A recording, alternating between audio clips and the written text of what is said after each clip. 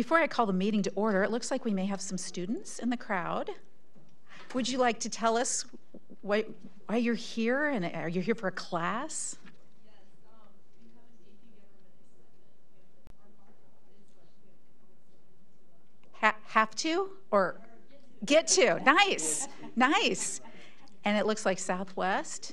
Yeah, excellent, excellent. Well, thank you for being here.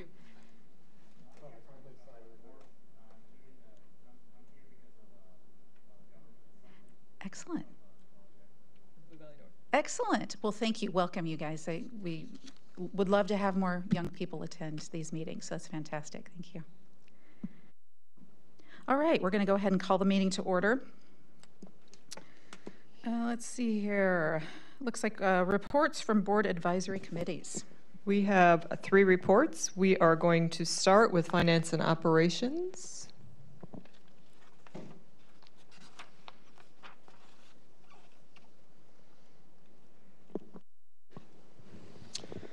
The Finance and Operations Committee met on March 28th in the Board of Education room. Dave Arterberry with Stiefel Nicholas reviewed a potential bond refunding opportunity for the district for the 2015 AEB bonds. If interest rates do not materially increase, the refunding bonds would be sold in June. District administration reviewed the proposed meal prices, transportation fees, facility rental fees, and academic fee schedules for 24-25. These are on the consent agenda for the board this evening. Bids and contracts were reviewed by administration, and this is also a consent agenda item. Next meeting is scheduled for May 9th. Next up is the Communications Committee.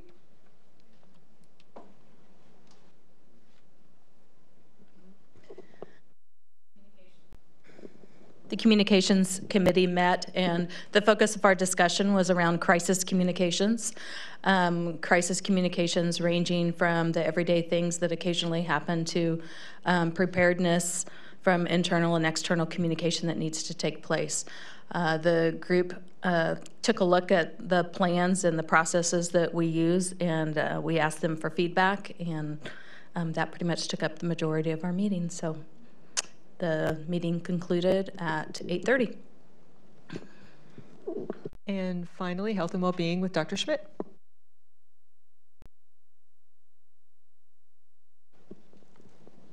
The Health and Wellbeing Board Advisory Committee met on March 6th, and our topic was protective factors in mental health and well-being. The first presentation was with Sandra Wallace, who is a trainer with Sources of Strength. The mission of SOS is to prevent adverse outcomes by increasing well-being, help-seeking, resiliency, healthy coping, and belonging. The program centers around peer-led engagement and focuses on 8 protective factors. Following that presentation, Sylvia Harrell and BJ Thomas Wilson, developers of Give Me 20, a suicide prevention program, presented and talked about the program that they helped to develop after they both experienced losses in their life with their children. They have both presented this program to districts and schools across Johnson County, and their program is called Give Me 20. And what they do is they do a lot of thought-provoking discussions and then create a life box that is something that kids can take with them and remind them of the things that makes life worth living for them. Finally, we had a student panel who came in and reflected on how both SOS and Give Me 20 has changed their lives. Several of the students actually talked about how these projects did prevent them from considering suicide moving forward. It was a very powerful discussion by the students. Our next presentation is on, our next meeting is on April 24th in this room. And that concludes our committee reports. All right, moving along. Reports from board members and superintendent, and I am going to start with Clay Norkey.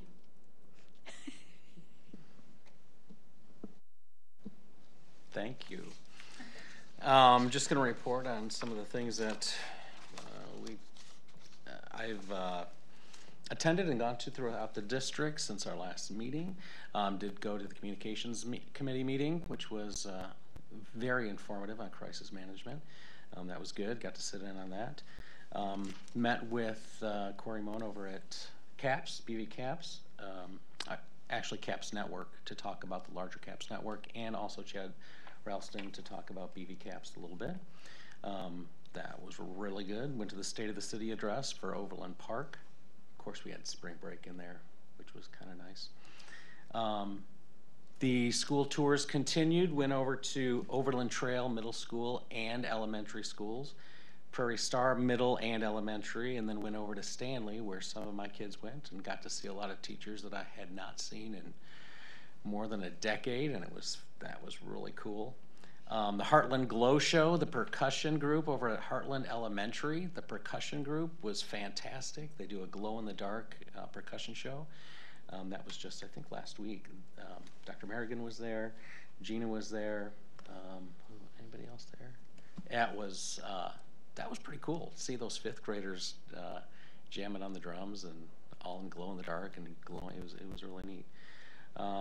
Also attended the Suicide Prevention Coalition of Johnson County monthly meeting. We had the Labor Department in to talk about ensuring that folks know their rights and benefits under federal law when it comes to mental health services, both from the federal government and also under with their insurance companies, and talked about a Shatter the Stigma walk put on by a friend of mine over in the Olathe School District. A friend who lost a son to suicide last summer, and they're doing a walk for awareness next month. So that wraps up my month. Fantastic. Patrick? Nothing? All right. Sonia? On Tuesday, March the 21st, Jan and Jody, we met up in Topeka for the KSAB day. And we had an opportunity to actually be on the floor with the legislators. We met a lot of them, and they brought a lot of bills to the floor, and it was very interesting, and I met a lot of interesting people. and it was a great day. Fantastic. Thank you. Jan? Thank you. And as Sonia said, she and I rode over together and then met up with Jody for the Advocacy Day. And we did get to, we learned a lot of background about education bills that were still pending and all the negotiations going on that are in conference committee this week, working especially hard on getting special ed funding as required by law. Let's see, what else should I do? Let's see, Jody and I, Clay, did you go to the State of the City talk? Yes, we did. We heard all the great outlook for the city of Overland Park. Were you there too? No, okay. I thought you were saying you were. I read to kindergarten and first graders at Sunrise Point and also Aspen Grove Elementary. What a blast that was. But I also share your opinion, Danya, about it takes a special person to be able to herd those cats. And then I was also at the Communications Committee. I think that's it. That's good enough. Good enough. Thanks, Jan. Okay, Jim. I just want to welcome I don't know if it's been announced, so I'm not going to say the name, but of our new principal at Morse Elementary. And we haven't approved it yet. Okay, well, I think it's coming.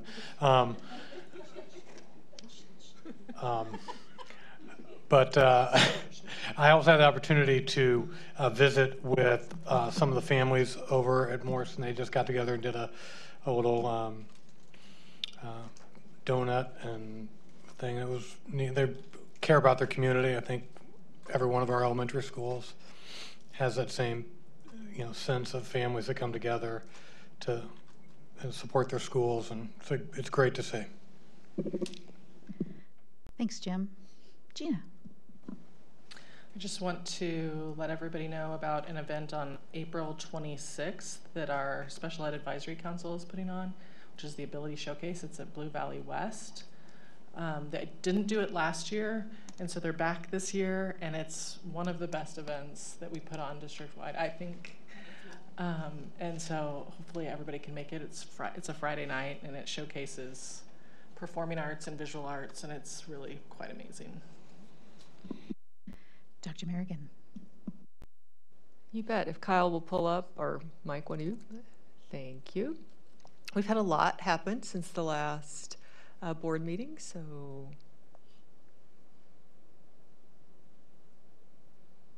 there we go. Very first, we have 23 high school singers who have been chosen as semifinalists for KC Superstar. And then you can see here are the Blue Valley semifinalists from Southwest, from Northwest, from Blue Valley High. So we congratulate them and wish them luck as they move forward.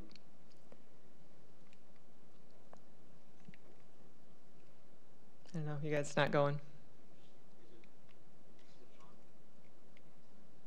It appears so.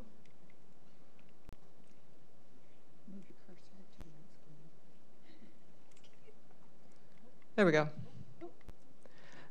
National Civics Bee. So there is a National Civics Bee that the Overland Park Chamber has been sponsoring. And so the first step is to find our county winners.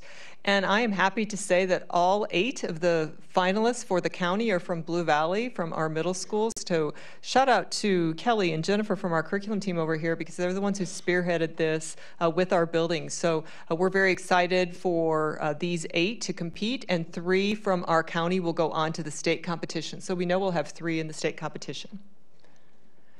Blue Valley West student Arsalan Syed will be speaking at an eclipse event, which is pretty exciting for the Astronomical Society of Kansas. 2 Blue Valley students were among the top winners in the state math counts competition. Edison Chen from Oxford and Jaden Wu from Pleasant Ridge Middle, so congratulations to them.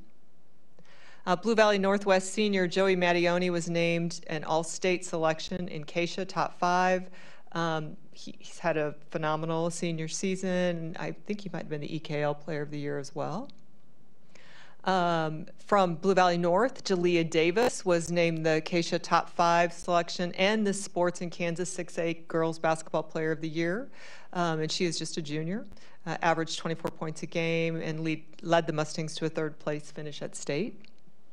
Also in girls basketball from Blue Valley High School, also OSU basketball commit Jaden Wooten was named the Gatorade Player of the Year for the state of Kansas, as well as the KSHA Top 5 selection. Congratulations to Harmony Middle School 8th grader Alton and his teacher, Mrs. Kingitar, for placing 1st in the middle school division at the Kansas State Art Show. Blue Valley Northwest dance team placed 3rd in the nation for team performance at Nationals in Orlando. The team also competed in jazz and game day categories.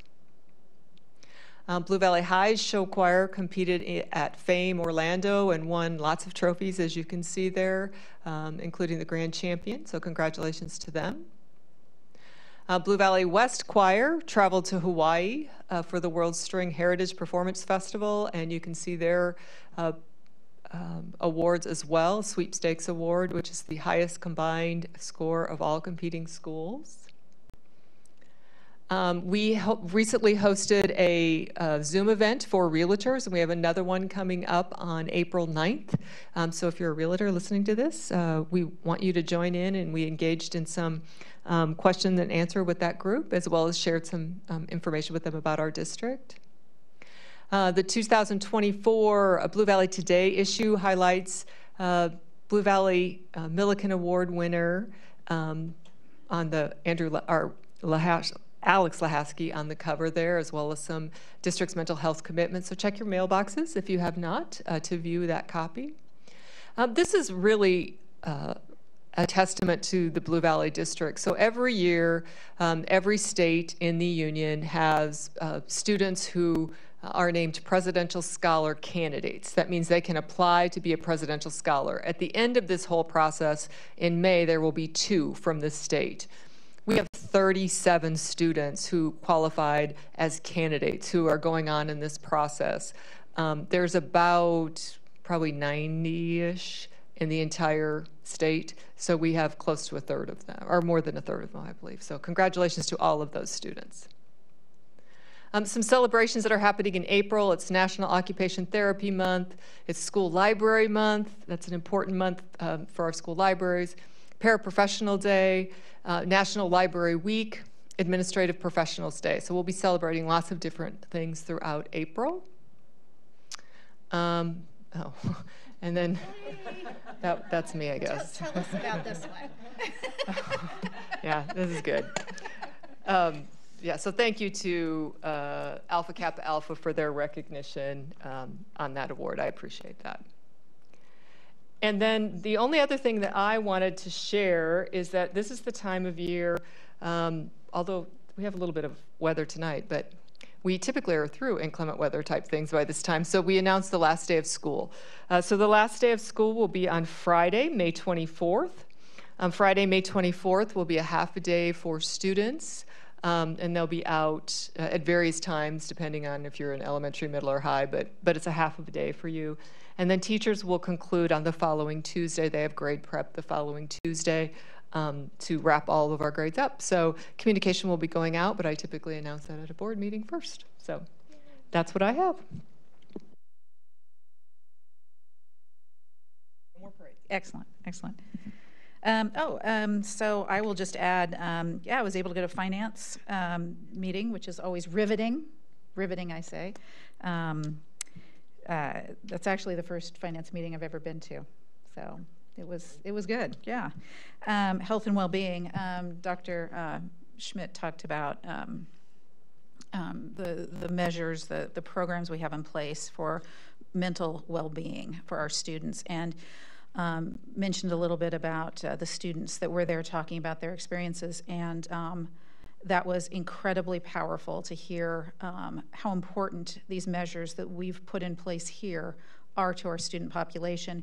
And there was one extremely professional, sharp individual from the academy that shared their experience, because my understanding is a recent implementation of some of these programs, and how important it was at the academy, and it was very powerful. So I really appreciated that. State of the City is great. We always get a shout out, and we try to make for sure that they do acknowledge our wonderful public schools here in Overland Park, which the mayor did. I think I've been to Topeka twice, maybe, since the last board meeting. Is that right? I think so. Jan would know, because I get stuck with him on that too. So that's been great. Let's see here. Yes, had the opportunity to read to some kindergartners at Aspen Grove. It was so much fun. Read one of my favorite books, Officer Buckle, and I brought a puppet, and it was absolutely fantastic. I had a great time, and I think the kids did too. They really liked meeting Gloria, so that was great. To Gina's Ability Showcase, I've been in the past, and it is an absolute joy to go to. Don't miss the show. It's worth your time. If they ask for money at the door, it's worth it. It's absolutely fantastic. Our students are so talented. And then I would like to do a shout out to the Women's Giving Circle event, which is this week. Our Ed Foundation, a couple of years ago, started a Women's Giving Circle to kind of focus on some projects around the district and kind of unite women in kind of choosing to support some of these kind of special endeavors. So I plan to be there, and I believe Dr. Merrigan might be there, and others. So it's a great event. So I think that's all I have for right now. Jody, I just want to shout out to you. I went and read at Aspen Grove a day or two after you did, and you are now a legend over there. They couldn't stop talking about the puppet, and I felt very inadequate coming without a puppet, but you know, we made that is true. That was the goal, right? No, it was so much fun, and I happen to have puppets that are related to the book that I read. Huge Paul Messner fan, and I happened upon the puppet show that he did for these books. So it was a great experience. But yeah, thank you for sharing. Jody, yeah, because I read to the school too. But I think when the kids found out that I had a nephew that played in the NFL, I think they were more interested in that than the story. Well, it could have been, could have been. I got to have a little hook somewhere, right? That's awesome. So, well, thank you all for sharing. I appreciate it. Okay, so we're going to go on and approve the agenda for the April 1st, 2024 regular Board of Education meeting as published, and I will entertain a motion. I think we're amending it, but so I'll move to amend it. The suggested motion amends it, doesn't it? Right. So you read the motion. Right. I move that the Board of Education amend the agenda as published for the April 1st, 2024 regular Board of Education meeting as follows. 1, move consent agenda item E, contract with KC Architects LLC to new business agenda item D. Delete consent agenda item L, National School Boards Association membership for 2024-25. And add new business agenda item E, student discipline appeal officers. I have a motion by Gina. Second? Second by Patrick. Any discussion? Sorry. There's a Amplify contract as well. I'd like to pull that and add it to new business just so we can have a discussion on it. Okay, so I can amend my. Do we just need to? Do we need to amend Gina's? Okay. I added the one contract in because we were already amending, but when we get to consent, if you just like. Okay. You can take it out of the Okay. Okay. Okay, perfect. So it stands as read. I have one comment. The NSBA membership is being pulled off because the invoice did not come in time to add it to this meeting. So that's why it's being pulled off. It will be back on next month. All right. All in favor, raise your hand or say aye. Any opposed, same sign. Motion passes 7-0. Okay, on the consent agenda. Just to have the Amplify contract be discussed at the end, I guess. So we just proved the yeah. So now we're on to the consent. So we amended it. Now you want it approved. Now you want it approved? Oh, okay. So moved. Thank you. Second. Great. Motion by Patrick, second by Gina. Any discussion? What are we approving? The amended agenda. The amended agenda. What did we just vote for? To amend it. I know. There's a dial. Okay. All in favor, all opposed, same sign. Motion passes 7-0. 7-0 to amend. Okay. So now we move on to the consent agenda. I'll entertain a motion to approve the consent agenda. I thought Jim wanted to pull something off. Did you want to pull something off, Jim? Yeah, so just the Amplify contract. Yes. Okay. To approve the consent agenda for April 1st as amended. As amended. Okay. And we have a second? I'll second. Okay. Motion by Patrick, second by Sonia. Any discussion? All in favor, raise your hand or say aye. Any opposed, same sign. Motion passes 7-0. All right. Okay. On to new business. First up this evening is a presentation that Dr. Schmidt is going to lead. Last month we talked about a couple of specific programs, and there were some questions about special education numbers and where they were coming from, and so we just thought it was time for us to kind of come back and present to you special education kind of by the numbers and where we're standing in the district. So Dr. Schmidt, I turn it to you. All right. Well, thank you very much for inviting me to do this tonight. Spoiler alert, there is no ask at the end of this. So I'm not going to ask for any additional funding or anything else. But I did want to, I do appreciate being able to share with you kind of some of the challenges and some of the, what all is incorporated into special education. The first thing I would want to talk about is just the scope.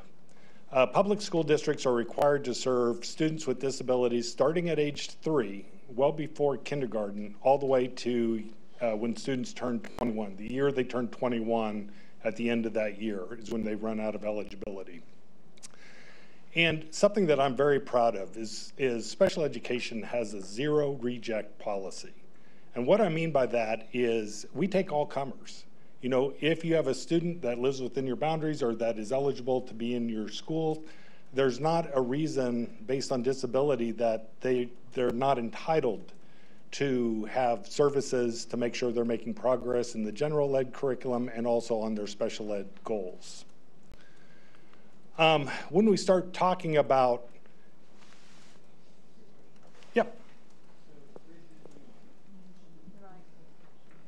So we're required to provide services for kids 3 through 21. Have they graduated by the time they reach 21, or is that a different program? No, so when students finish their high school requirements through special education, oftentimes that's around age 18. Okay. They do not accept their diploma. Once a student would accept a diploma, then they no longer have eligibility within the public schools. And so what students will do is oftentimes they will walk with their peers at graduation. However, they do not accept the diploma, and they continue on with transition goals within the 18 to 21-year-old program that I'll discuss a little bit more later on. Thank you, Mark. What percent of special ed students actually end up getting a diploma or graduating? So Kansas is one of the state education processes that does not have a separate diploma for students with special needs. There's one diploma that you earn whether you receive special education services or not. And so the dropout rate is very, very low. It's very comparable to what, in Blue Valley, very comparable to what it is for the general ed population.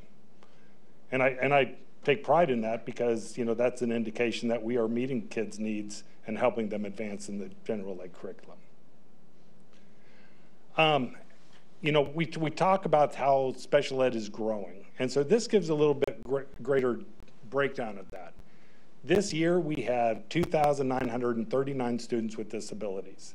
And that includes all disabilities, whether it's a student that only needs some speech services to students that are greatly impacted by autism or by multiple disabilities or intellectual disabilities. So we have a wide breadth of services that are needed by kids.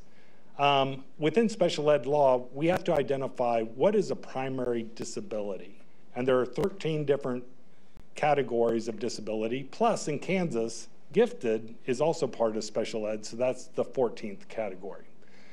In our district, we have 1,338 students who are identified as gifted. And then 55 of that number are twice exceptional. In other words, there's a disability that goes along with the giftedness. And so we need to serve both students that have the giftedness and need that extra challenge, but also accommodate those disabilities. Within our district, over the last 3 years, we have grown 16.8% in 3 years. That really becomes important when you consider that the funding for all students, or all student growth, is where we get our funding, and it has only grown by 1%. So that gives you an idea. And you might ask, why is that happening?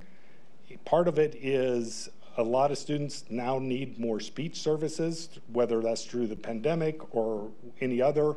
We're also doing a better job of identifying students through our reading intervention programs that are making a huge step. The structured literacy that we now use in our district has really made it very positive steps in meeting kids' needs in general ed, but also identifying those students that need additional services.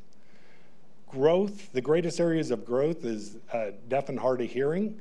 And now 41% looks a little ominous, but if you look at the actual number of students, that's going from 12 students to 17 students. And so it's a large percentage, but not a large number. Speech has also really skyrocketed.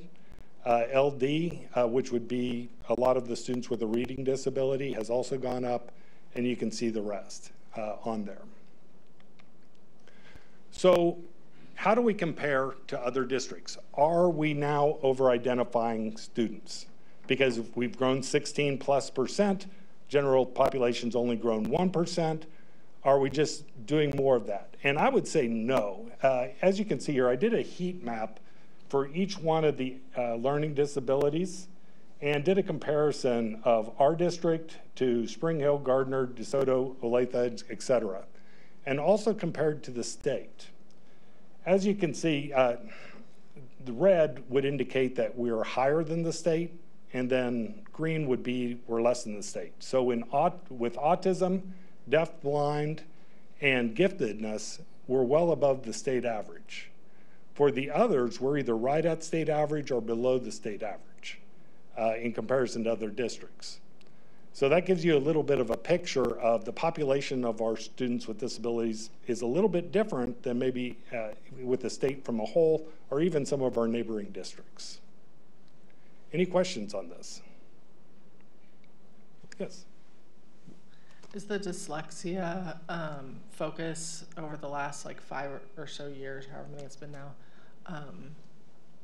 pushing that learning disability number up? Do we identify dyslexia separately or more often now?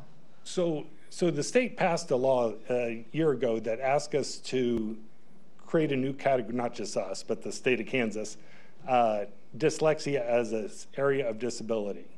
And dyslexia has always been an area of disability, but it's umbrellaed under learning disabilities, okay?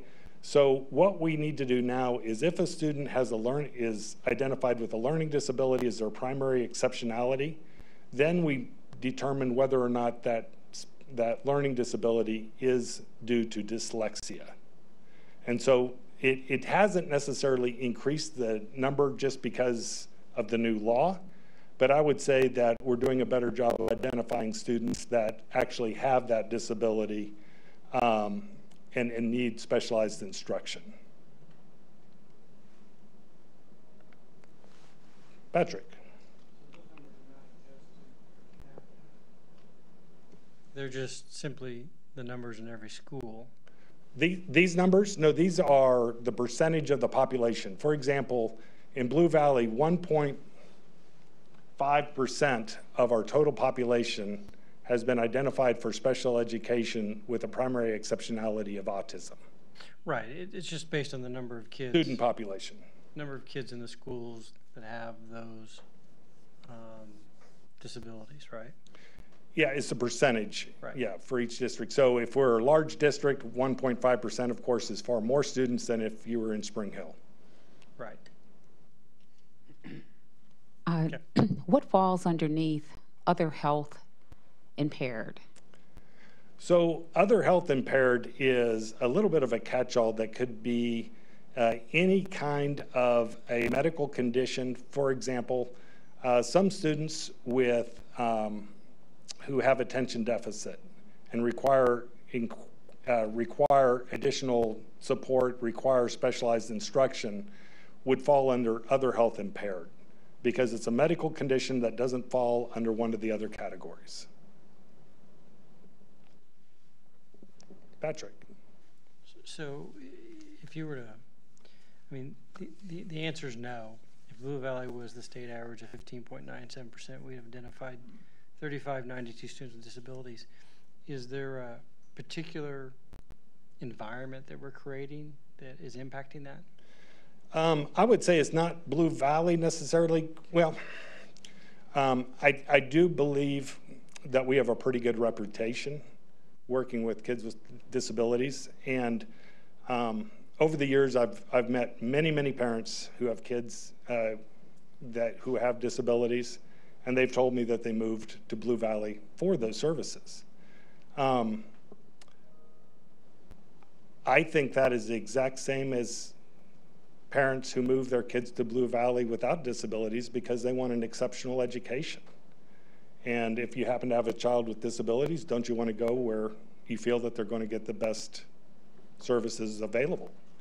And so I think we do have some attraction. I think that, you know, we see some of that attraction with the new open boundaries. And we've been hearing about that quite a bit. And I can talk about that a little bit more later on, but that is something that keeps me up at night because, you know, we're struggling with staffing now. We're ahead of the game from where we were last year, but I know that, you know, if we have an influx at the last minute, it's going to be very difficult to find highly qualified staff members to serve the needs of kids. Yes, that was going to be my question. How do you foresee that impacting your numbers right now with open enrollment? Well,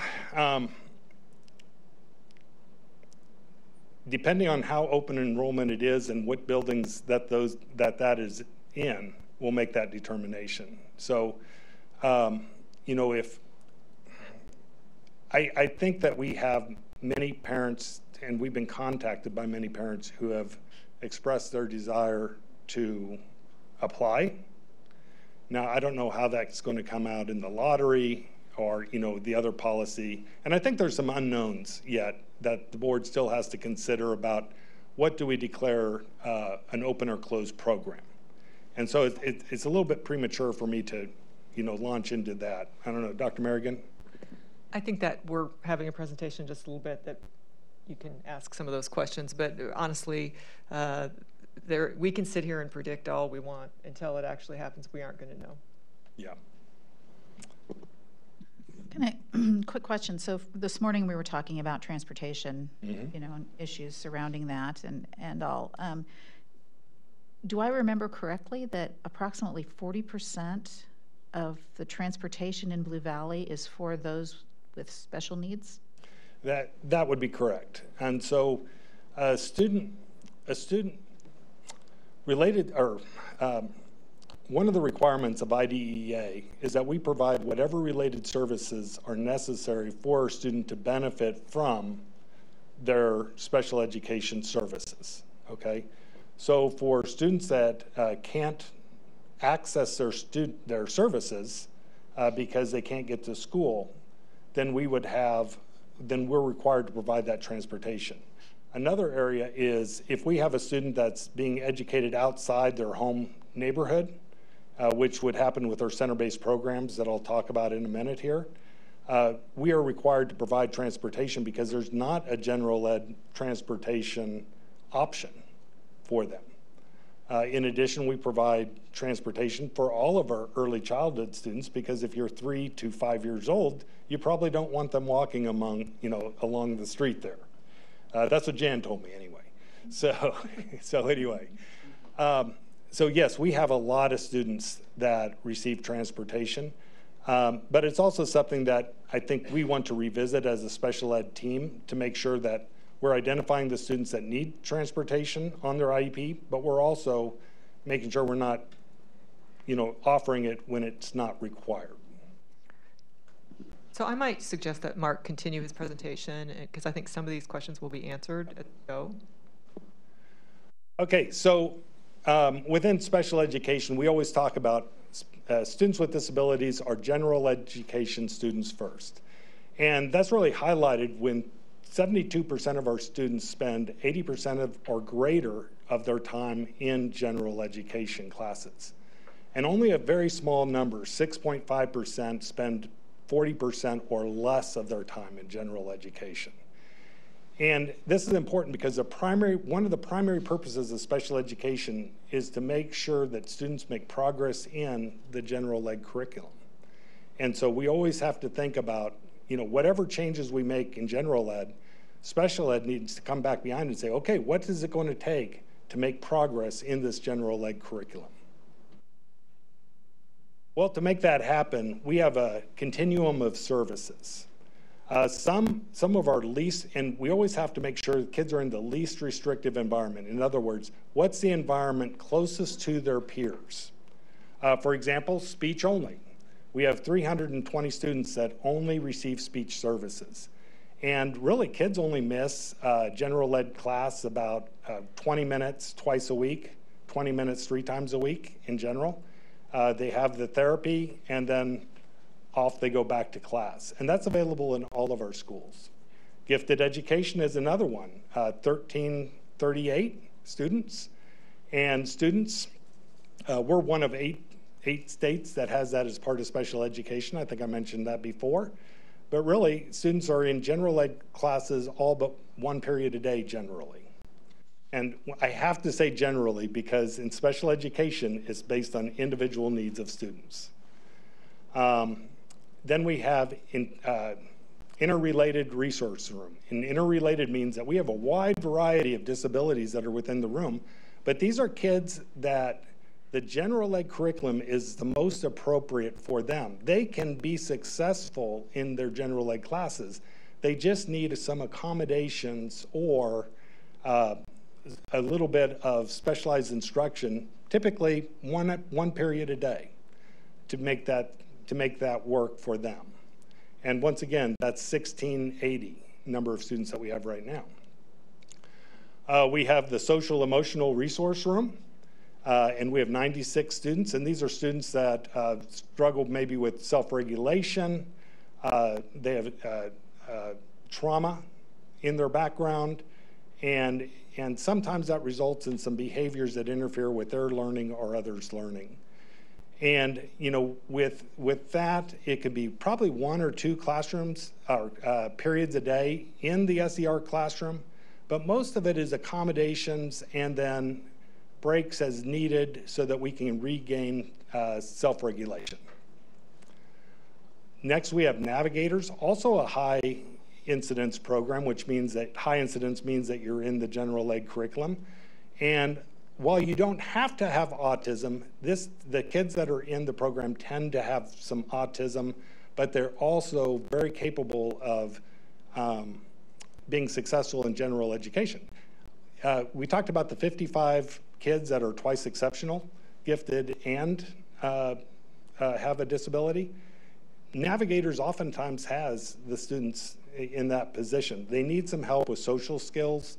They need some help on how do they access, how do they ask help, how do they appropriately respond in social situations and so forth. And so once again, it's very limited amount of time in the special education classroom, but there is a need for accommodations. Intensive resource. Now, intensive resource was what the state refers to as a low incidence program. Students often need an expanded curriculum or a alternative curriculum, or might need modified grades, assignments. And there are 271 students within our district that fall within this program. You don't have to have an intellectual disability as your primary exceptionality, but it is very common, okay? Learning through intensive functional teaching, and I put that in there because people always ask me, what does LIFT stand for? And I can never come up with it at the last minute. So I spelled it out so I didn't get stuck here today. Also a low incidence program, and this would be mostly students that are diagnosed with autism or sometimes with other health impaired that have a disability that really impacts their ability to function within a general ed curriculum. Sometimes some behaviors get in the way. Communication is a big skill that's often missing, and that the lack of communication often causes some of the behaviors that we see as disruptive. And you can see we have those programs in a number of different elementary, middle, and high schools. Yeah, let's see. Next, we needed to add on the bookends of our program, the Early Childhood Center. And right now we have 320 students within Blue Valley that are within our classrooms. Plus we have 82 students with disabilities that receive itinerant service. So they just come in for, say, speech or OT services or PT services. Another 94 in evaluation. And I want to just touch base on that. In early childhood, it's a specialized program because we need to make sure we evaluate kids by the time they turn 3. That means from the beginning of the year, to the end of the year, we grow greatly because, kids turn 3 all year long. And so the minute they turn 3, they're eligible to come. And so right now, Kendall would tell me that, Kendall Burr, who of course is our director, tells me that they are making great progress and expect another 94 students or thereabouts to come on in. And we educate our students with disability alongside peers. And we have 195 peers that are also in the program that come for half day, either in the morning or the afternoon. And then, of course, our 18 to 21-year-old program, 60 students that are in this program, 3-year program. And they're receiving the majority of their programming off campus in a community setting, working on job skills, looking at whatever is needed for what's next in their lives. We're working tremendously towards independence. And whatever independence means, that could mean learning how to do self-care, that could mean paid employment. And we're working on those goals based on an individual nature. Related services, I talked about this earlier, a wide variety of related services, and these are the things that are necessary for a student to make progress in the general ed curriculum. Some kids need assistive technology. We provide that. Audiology, vision, nursing care. I think right now we have 16 students that have full-time nurses that are working just with them. Transportation is listed there. Hearing, behavior intervention, speech language, social work. The whole variety. And here's the kicker. I listed these out. This is not a total list. If a student needs it and it's required to make progress, we need to figure out how to do it. And that's what the state guidelines say as well. Okay, so we're having this growth of over 16%. How about, how are we doing with the growth of our teacher population? So I kind of lined it out there, what the number of SPED teachers we've had on the disability side, gifted side, related service providers, and then classified staff. And you can see that, over 3 years, we've grown 8%. Last year, we kept up with our student population growth. But over 3 years, we're a little bit behind. One of the questions I anticipated is why didn't we keep up, right? And there's a couple reasons for that. One is that we really were working hard on the salary schedule across the district to make sure that we can be competitive with some of our neighbors. But the second one, and more importantly, right now there's a shortage of teachers. And you have to make the decision. Do you open up a position that you're pretty sure you're not going to be able to fill?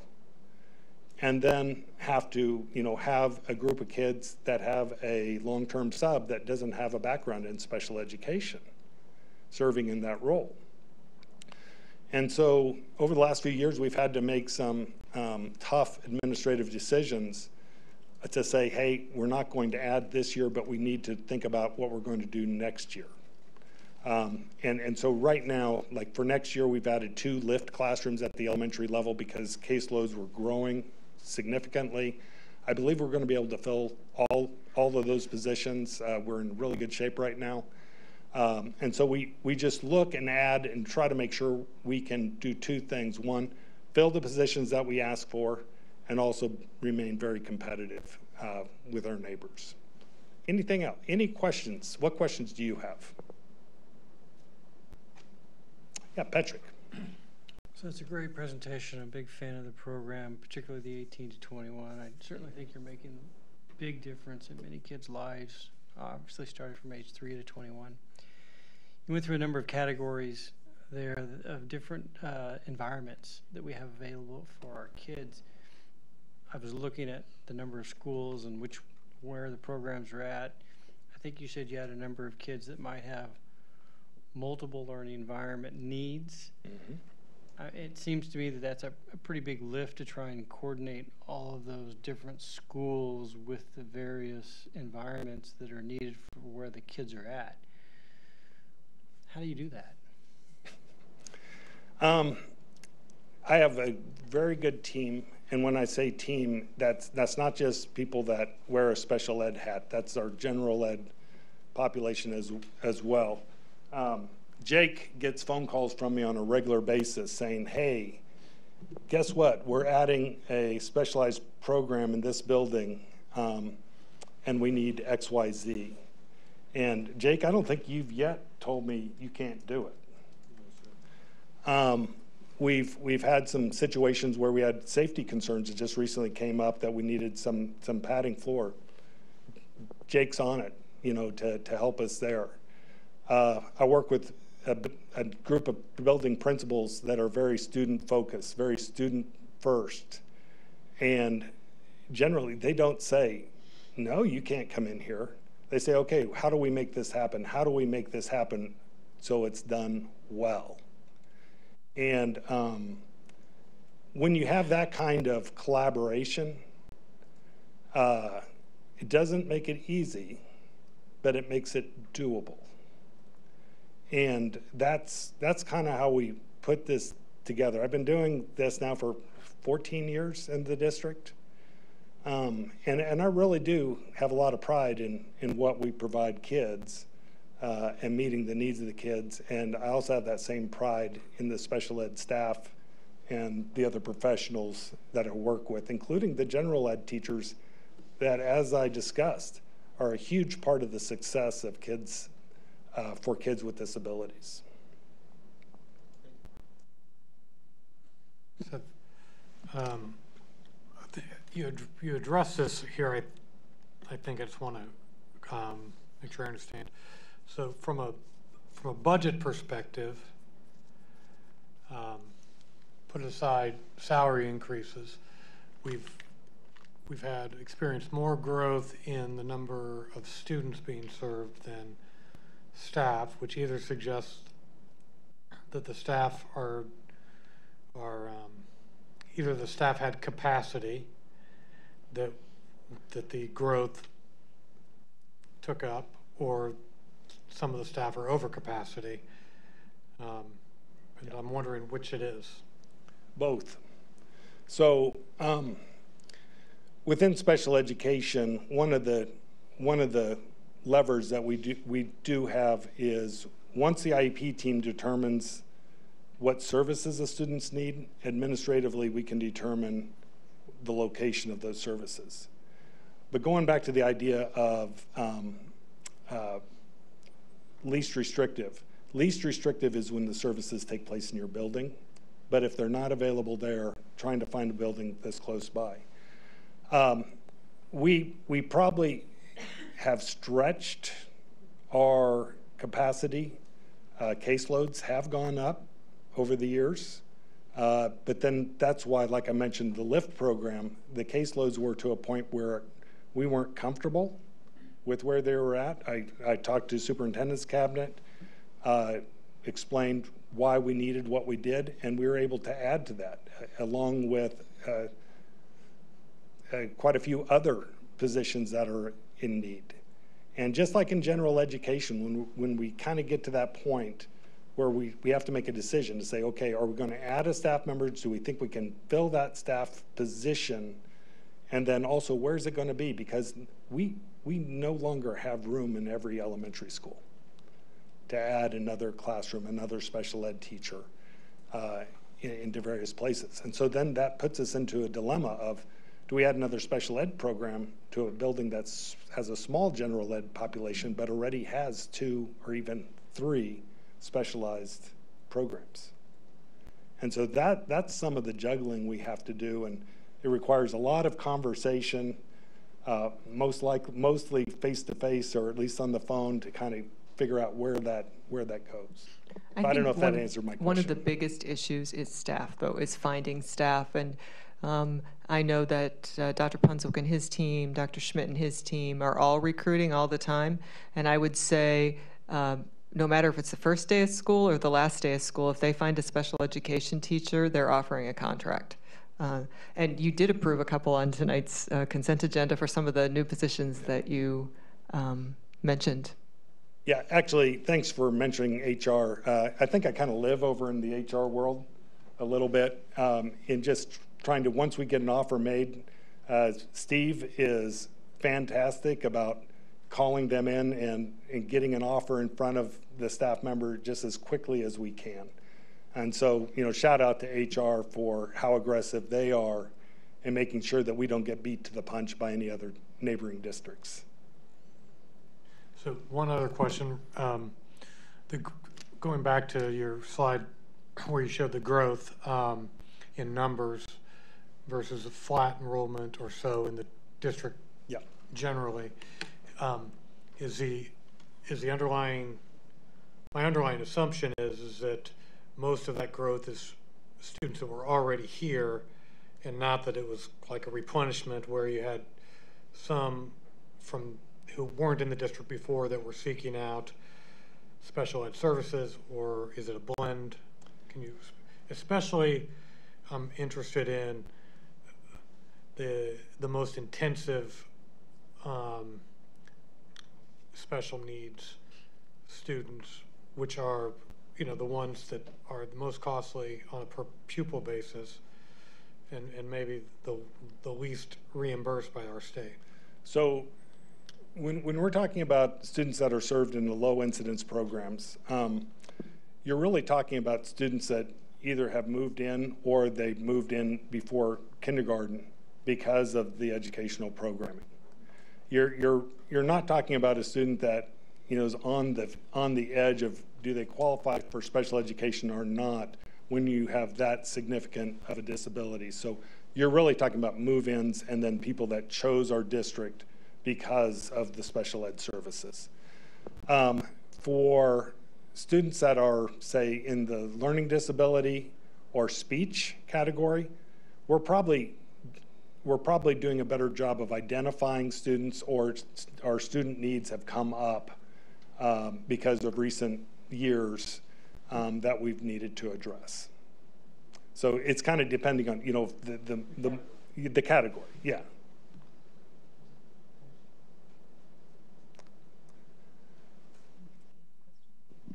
So, because we're understaffed, and I assume that most of those staffing are in more of that IRR classroom that's, the study skills in the middle and high school level that serves those kids that are in the middle of our educational system, right?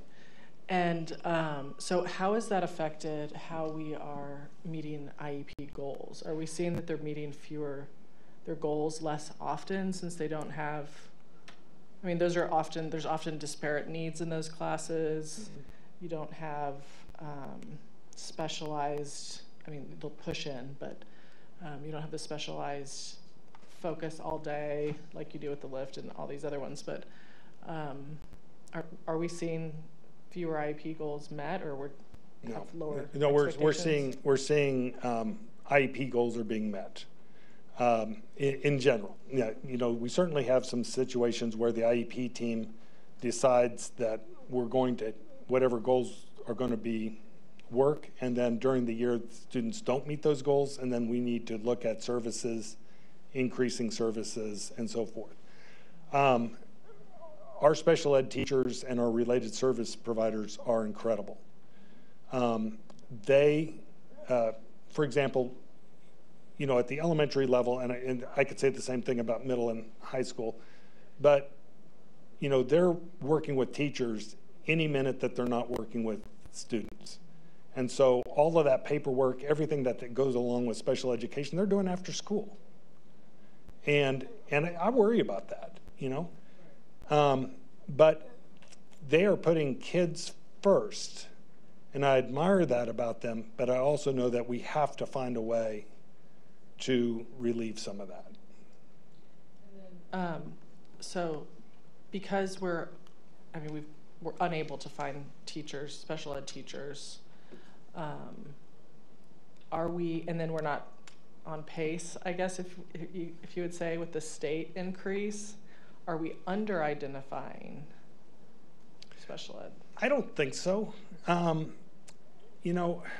Especially learning disability and other impairments. No, I think we're looking at that, and with MTSS that we're implementing right now and making sure that we have reading instruction, especially at the elementary level, using structured literacy, the 95% group that our curriculum department has put into place.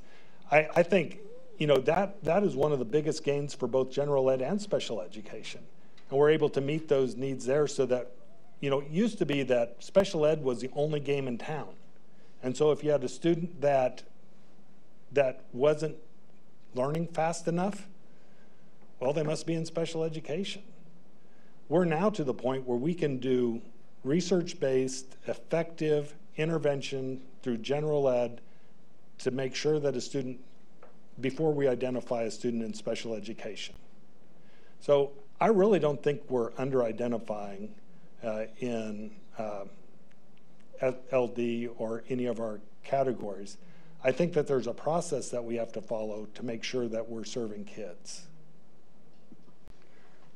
Mark, from a staffing standpoint, I'll assume that some special needs students require a higher ratio of teachers to students, and some... Absolutely.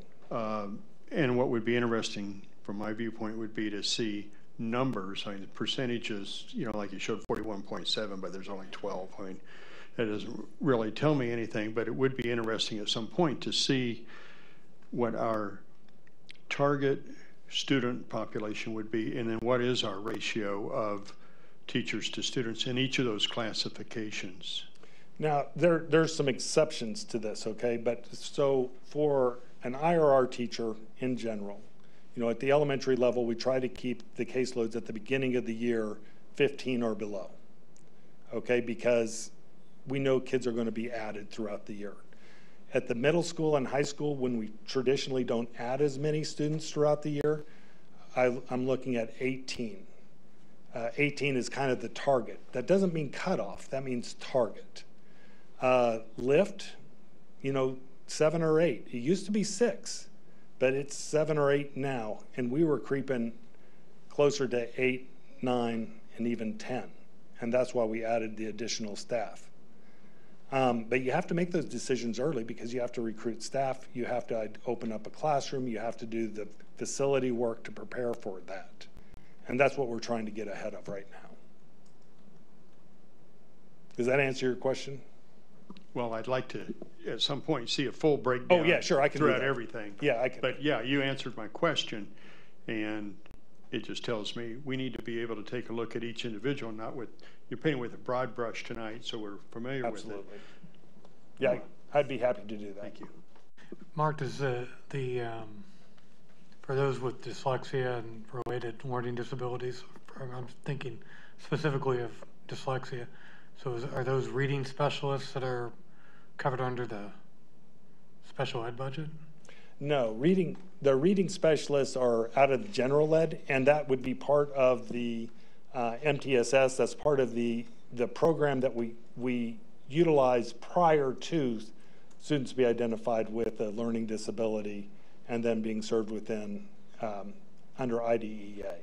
So, you know, so often we look at kids, you know, have they received instruction with research-based interventions? And with our reading specialists, we can be assured that kids have had instruction with research-based interventions. Our special ed teachers are trained to Yes. give those reading services to the students. So it doesn't have to be the reading specialist because our special ed teacher is the one who's trained to give that specialized instruction. Yeah, thank you for that. All of our IRR teachers have gone through extensive training, not just what every teacher is required to do, but 3 full days plus 3 additional observations by a trainer to make sure that we are doing the structured literacy instruction with fidelity. So just, this topic came up when we were in our SEAC meeting. Sometimes I'm not clear whether this is falling under general ed or under special ed, but if we think about the growth and incidence of people, I'm just thinking about dyslexia, but who have, you know, reading challenges, may or may not qualify for special ed services, and pretty good, robust set of ability to identify it and deal with it at the elementary level, do we think there are gaps at the middle and high school level, either on the general ed side or special ed side, that we're not addressing? So that's the whole screening that we do 3 times a year. If I'm looking at my friends over here, 3 times a year if it's needed for every new student. So that's how we are identifying those students and providing those interventions for those students. So do I think in the past I would have said absolutely yes? Now I think that we are catching more and more of those. Because even as a student new walks in the door at middle and high school, we're screening them to see where they're at. And working, Jennifer and Kelly and the curriculum team are working with our buildings to provide those research-based interventions at middle and high schools. So I believe, Tanya, correct me if I'm wrong here, they're also screening the current students and we'll move them into the reading strategies classroom. Correct, absolutely. Mid-semester if they need the additional help. Yes. I just meant we weren't missing new people as they came in the middle of a year. And do we feel like we have good staffing to address those that need the help? I feel like we're working towards that. I think that it's providing the professional learning to the staff that we have so that they have the skills to do that. Do I think we're 100% there yet? I would say no, we're not. Thank you, Jody. So this is a related question to Jim's. So while the legislature is yet to fully fund special education, and we're still working on that, we hope that they can make progress this year. How are we compared to our regional districts as it relates to recruiting and the programs that we have? Now, I understand that you can say, gee, our programs are growing faster and we've got more students from a growth standpoint than some of the other districts. But overall, how are we doing compared to the other districts? And you know, some of them have a few less and some have a few more, but overall, there's still a pretty large population throughout the county. And so in terms of teacher retention or attraction, and then in terms of effectiveness of the programs, how do they stand up against our sister districts? Yeah, while I don't have the exact numbers, of course, from our neighbors, I would say that we're very competitive, you know, as far as recruitment and retention. Every year we gain some new friends from next doors. And each year we have some teachers that seek out employment in one of our neighbors. And so there's a healthy competition, friendly competition for staff members. But I would say my discussions with my peers in the other districts is everybody is struggling on the staffing side. Everyone is struggling with student growth that within special education that's not getting the funding from the state that we require, which is requiring the general ed budget to fund a greater and greater extent of the services that we have to provide. So this may be a more difficult question, but how do we compare in terms of our, with the resources that we're given and the teachers that we're able to attract, how do we compare from the standpoint of, and this may have to do with class size, right? I mean, if it should be 6 and sometimes we're at 10, in comparison to our other districts, how are we doing as it relates to the progress or the development of each child in our program? I don't know how to address that from our neighbor districts. I can tell you that within Blue Valley, we're meeting the goals on the special education IEPs. Our kids are graduating. We have students that are finding success after they leave us. We meet all of the requirements to be fully accredited by KSDE under special education. So yeah, I have a hard time comparing it to the others, but I think we would stack up quite well. Okay, thank you. All right, if no one has any questions, our captioner does need a 5-minute break, so, As does the presenter. as does the presenter. You were kind of looking a little sweaty up there, so, yeah, so 5 minutes, and then we'll come back to it. Thanks.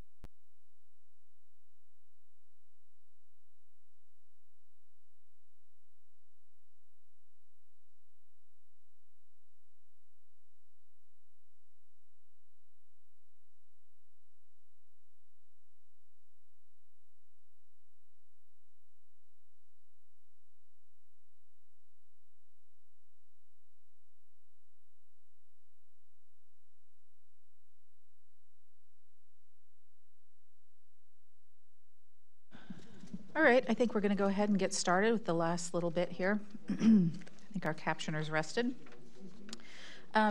Did we finish up with? Okay, Mark says that we were done. Fantastic. I felt as though we were, but, and thank you for that presentation. It was very informative. On to the 2025-2026 calendar. So Dr. Collier is going to come up and present the 25-26 calendar.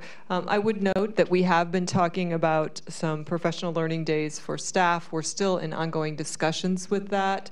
And so all we're going to do this evening is to present a calendar, start date, end date, breaks in there, et cetera. But it is our intent to come back with and add some professional days for our teaching staff in the very near future for your consideration. So with that, I'll turn it to Dr. Collier. Yes, this is the calendar that you've previously seen at our public session in February and workshop again in March. We have not changed any of the content of the calendar since you last saw it, with the exception of adding on that date as requested by a board member that we have identified seniors' last day as May 15th, and that's class day. And so we have added that. We will be publicizing this calendar on the district website for parents to access and staff to access that.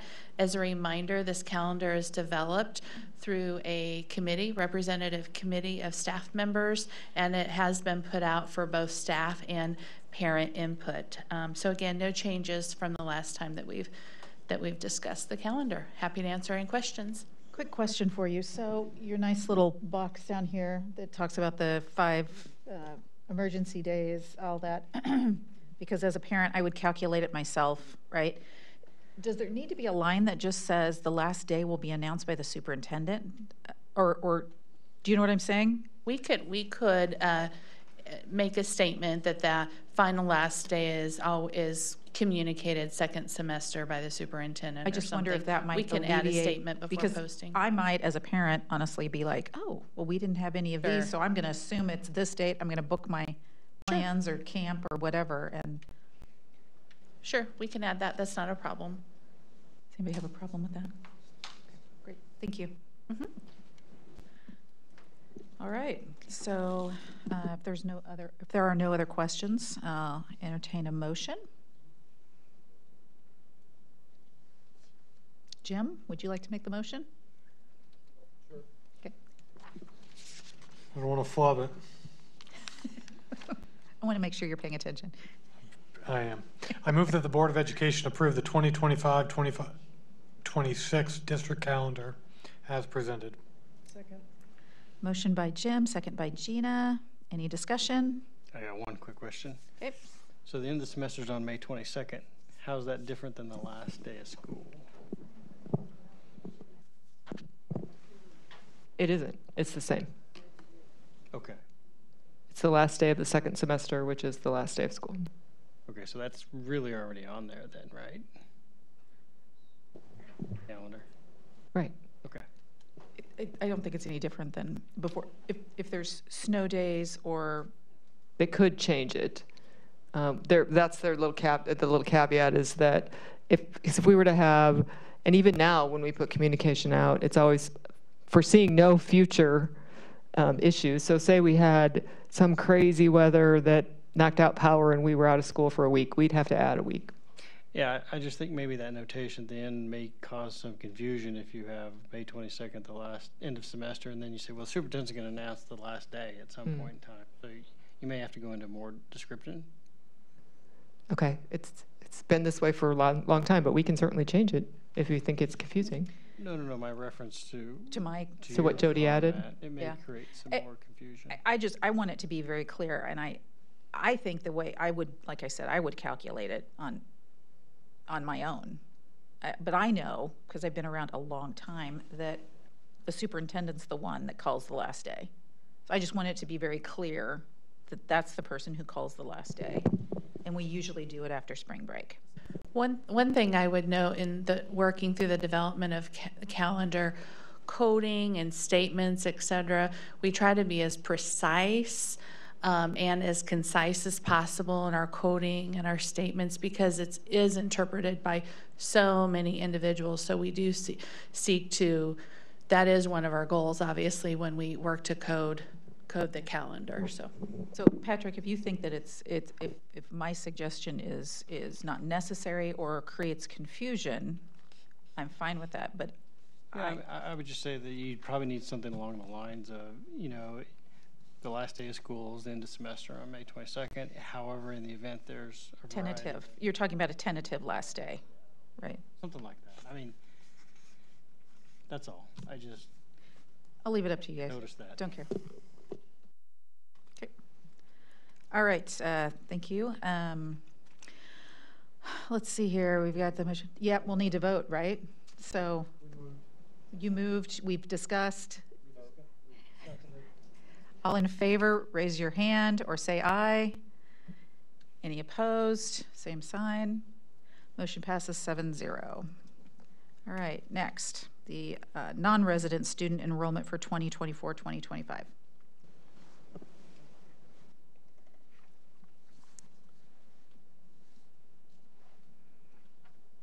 Okay, it's the PowerPoint, not this PDF.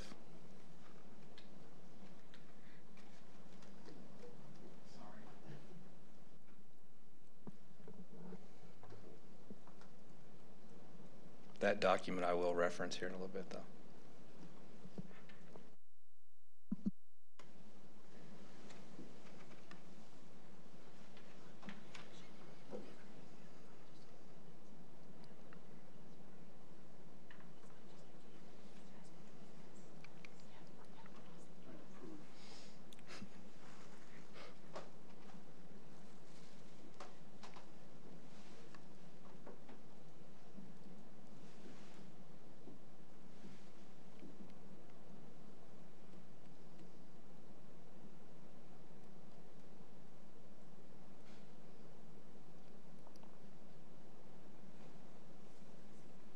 There we go. Okay. So Dr. Punswick here has joined me. A lot of the information that you're going to hear tonight and see is very similar to what we've kind of done through the course of the last year to get to this point. So I'm going to get right to it. First of all, this new policy we created, 3122, was around non-resident students in response to new legislation. So Kansas law is requiring districts to accept non-resident students. So there's a whole process we've gone through to get us to the point to where we're going to publish open seats. So this is the next step. On or before May 1st, we have to present the recommendations concerning our capacity. The pupil-to-teacher ratios are taken into consideration, and then the board has to approve of what we have presented or amend what we have presented. Just a reminder, the capacity for our schools was presented in February. Eric Paulin was here to share that information with you. That was the report that they popped up there. We attached that to this agenda so you would be able to see that, or the public could see that also. Number of students expected to attend each school in the school district was also in that report, not only for this year, but for next year and the 4 years after that. And then today we're going to talk about the number of open seats that are available for this next coming school year. So part of determining capacity, obviously, our PTR comes into play. We're going to talk about that briefly here in a little bit. We do take into consideration all the projected enrollment shifts and all the different factors that are happening around our community when it comes to community growth. And then just the demand for courses. We've gone through enrollment at our high schools already. Excuse me. So we have kind of a really good sense of what students are interested in and what they're going to enroll in. And then we also take into consideration our capacity of our classroom activity, and then also our common spaces, which is really important to keep in mind. So as a reminder, we have additional qualifications that we established in high school. The first indication is that the capacity within the entire school stays below 75%.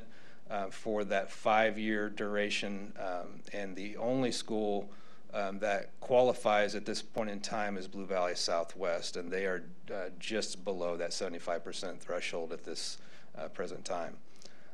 The other thing that we do take into consideration before even beyond the 75% for our high schools is just what that looks like per grade level and per class when it comes to the offerings and the impact that may have when it comes to our Human Resources Department and trying to find people to fill positions.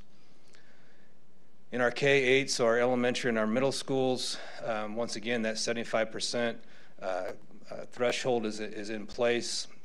Beyond that, we go down to the classroom level and also do a calculation for each of our schools to see if what that number would be that would allow for that ceiling to be reached. So the only school available and open right now would be Aspen Grove Elementary, and we'll go through what grade levels we are recommending at this point in time. Hey, Kyle. So if a child transfers to Southwest from another school, where's Keisha on all this? So the current Keisha guidelines are if you enter as a 9th grader, you could have immediate eligibility regardless of whether it's varsity or not. If you are a 10th, 11th, or 12th grader, you would have to sit out for a year. Thank you. For varsity competition. You're eligible for sub-varsity.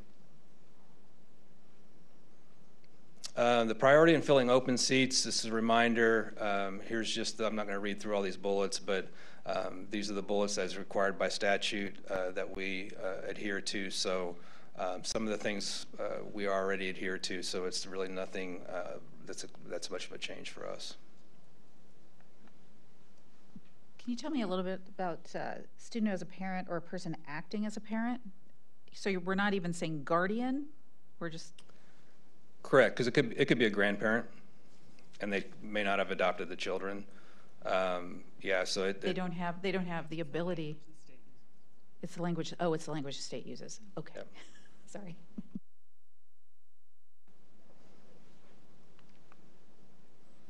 So I'm going to hand it off to Dr. Punswick here. He's going to talk about the PTR, but he's also going to go into the what we have at each grade level for Aspen Grove, and then also for Blue Valley Southwest. All right, this chart is familiar. It is what we use for our pupil to teacher ratios, and we use this for staffing on an annual basis, and the board has approved these numbers.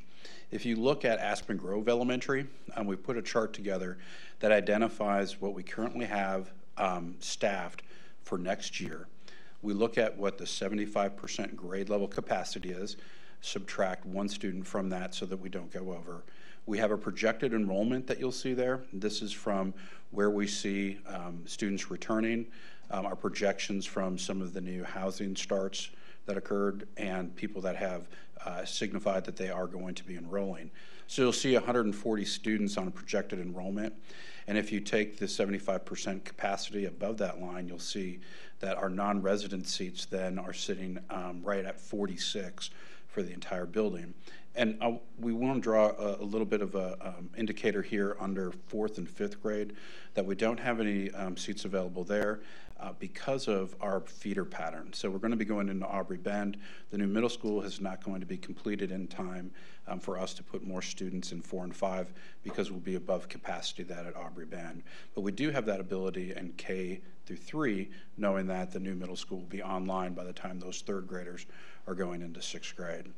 So these are the projected enrollments with and without, and this is what we're being published. So these are the available seats that we know of right now from K to 3 at Aspen Grove.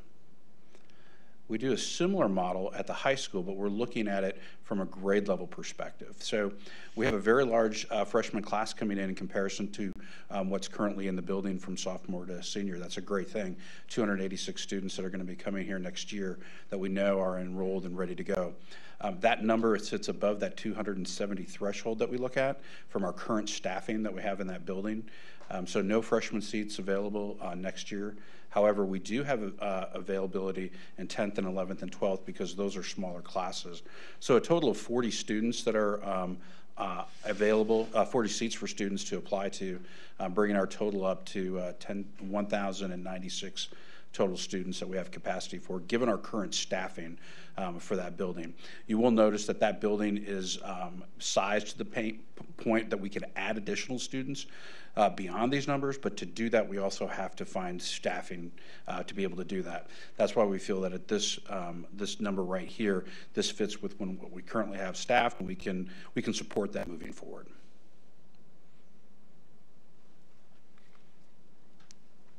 All right. Yes.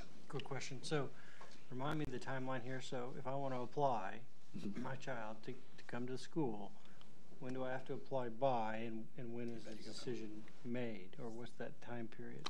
Yeah, so there's 2 additional steps that need to happen here. We need to have an application on our website by June 1st, and then that window closes June 30th. We would then make a decision on what students have qualified by July 15th and provide notice to those families. And that's done. If there's more people who apply than we have space, how do we do that? We do it through a lottery, so it's just a random lottery draw. And we have confirmation that the new middle school will be built and ready to roll on that 3rd year. Yeah, 100% confidence in that, right, Jake? Okay, No, excellent, thumbs up. I can't say that. We haven't even started construction yet. There's not a hole yet, so I'm just curious. Yeah, there's nothing. Yeah. I do want to note the question I think that was going to come up, and I heard a little bit with Mark's presentation, but even beyond that, when you look at the high school situation, new students we're not talking about availability at CAPS. We're not talking about availability at the Blue Valley Academy. We're not talking about availability with the JCCC courses either. So it'd only be our current students who are returning that those programs would be available to them. And when you look at Aspen Grove Elementary, Chinese immersion would not be available for those students either. So let's just make sure I heard right. So if I transfer into 10th grade at Southwest from outside the district, then my child's not eligible to take the joint or the dual credit with Johnson County Community College junior and senior. No. Dual credit is credit you're getting at Southwest. Right. What he was talking about is going to Johnson County Community College in the welding program. And that's for the current year coming up. So if they come in a sophomore, then they follow and stay with us, then they're our student. So it's just that first year that they're not eligible for those programs. So once, just the first yeah, year. once they're in, they're our students and we don't differentiate. So if they started senior year, they couldn't take any of the Johnson County classes. Correct, unless they were in the building. Like if I take AP Government and I get, that's dual credit, I can do that. It's just, I'm not going to be able to go to Johnson County because that program is full already. Right, that's the Yep. the other program, right? Yep. Okay. Yep. Or do CAPS. CAPS would be full by the time that we enroll them in June.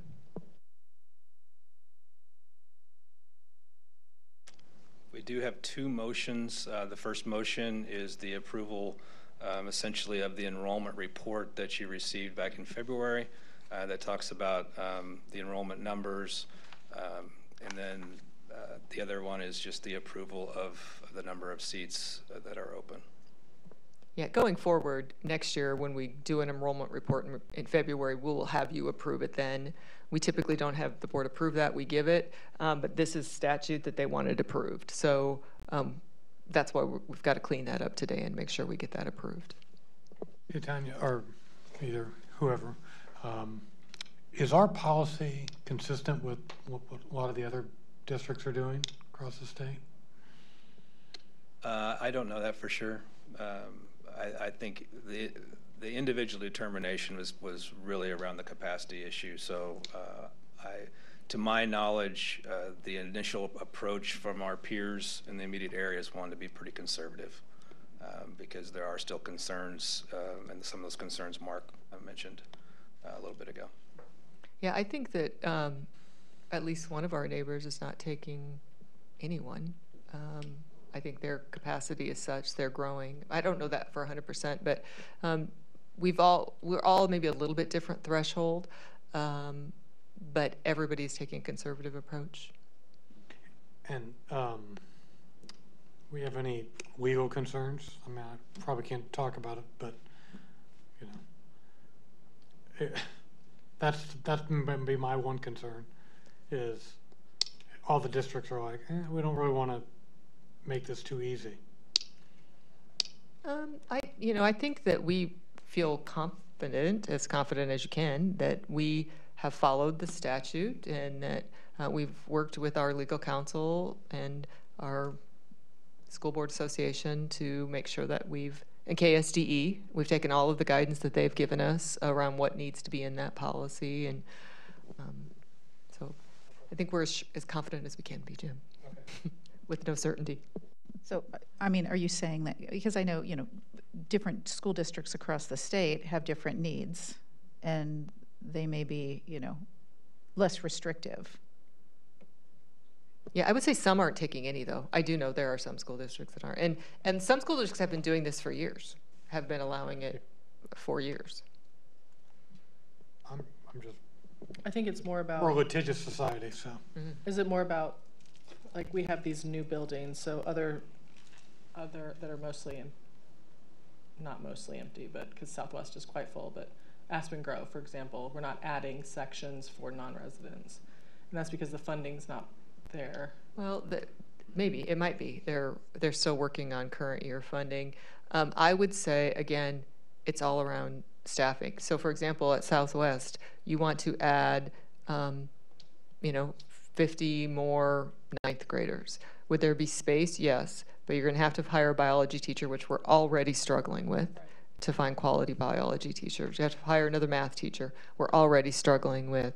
Have to hire another English teacher. I mean, we would have to hire additional staff. So we are doing it based on the current staffing model we have.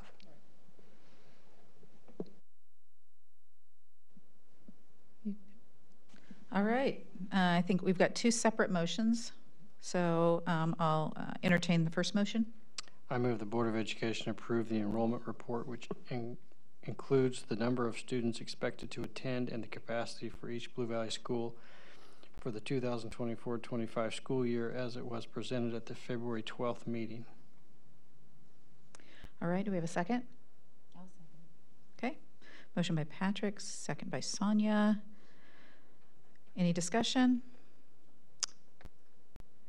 Patrick has... I'm voting. Oh, okay, sorry. I'm like, wait. All right, all those in favor, raise your hand or say aye. Any opposed, same sign. Motion passes. Jim, did I see your hand? Yeah. Okay, motion passes 7-0. Next.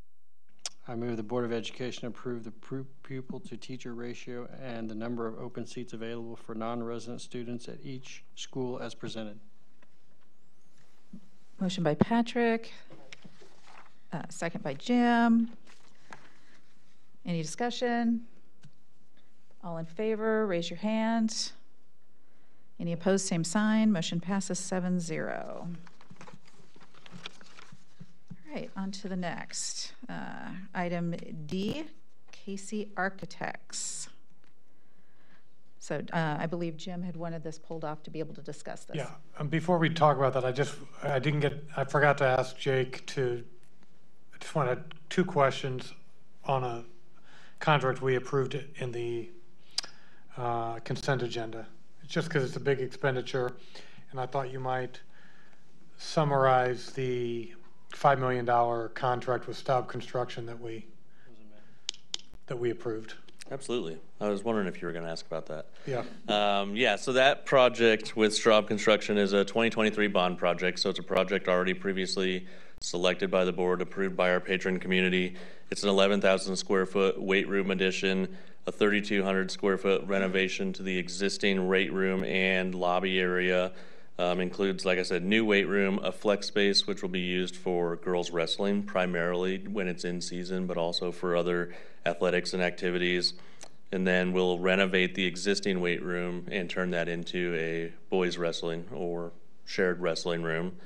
And this also includes the addition of a private changing room, an officials room, and the budget is $5.5 million. We added a little scope, and so the estimate, or actually the GMP is $5,615,829. Any other questions? We have similar types of Yes, sir. Renovations at other high schools coming up. We do. Yeah, this is really phase one of phase two of a multi-year approach. So at Blue Valley North last bond, we built a gymnasium addition. So this is the next stage. We'll do this same type of thing at Blue Valley Northwest and Blue Valley High in this bond. And we'll be building auxiliary gymnasiums at Blue Valley West and Blue Valley Southwest in this bond issue. Yeah, no problem. All right, thanks, Jake. So then on to Casey Architects. Jim? I just asked this be voted on separately. I don't see it as necessary expenditure. Okay. All right. Anyone like to make a motion?